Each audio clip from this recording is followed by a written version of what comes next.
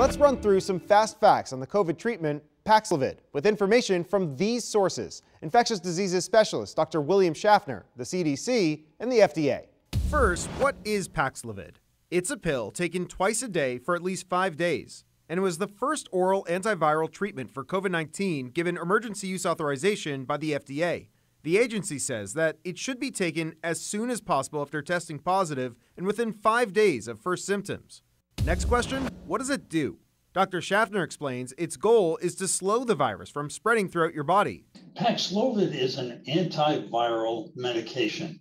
It interrupts the capacity of the virus to multiply.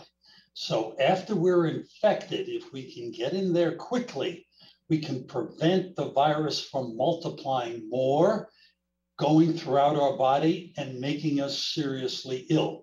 As for effectiveness, in a clinical trial, the drug reduced the risk of COVID hospitalization or death by 88%. Finally, who is Paxlovid for?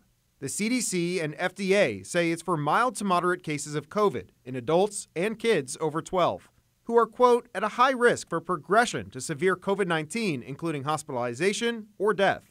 Some examples Dr. Schaffner gave are people over 50, people with lung disease, heart disease, diabetes, or immunocompromised people.